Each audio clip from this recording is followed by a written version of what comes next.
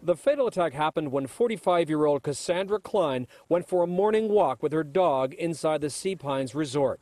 When they got to this lagoon, authorities say a 9-foot alligator came out and lunged for the dog. Klein tried to protect her pet, and that's when the alligator attacked her instead. Witnesses say the alligator dragged Klein underwater. Her body was found in the lagoon.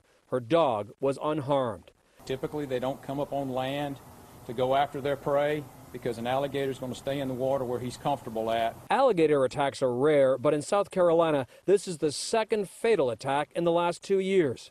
In 2016, a 90-year-old woman who wandered away from a Charleston assisted living facility was found dead in a pond with alligator bites. Since 1976, 20 people across the state have survived alligator attacks. In a statement to CBS News, Klein's sister Kathy Reister said, "My sister was a very special and beautiful person. We are all heartbroken and not sure how to get through this." Neighbors here say that this resort has had to remove alligators in the past. Jeff, authorities did identify the alligator that attacked Klein, and it was killed.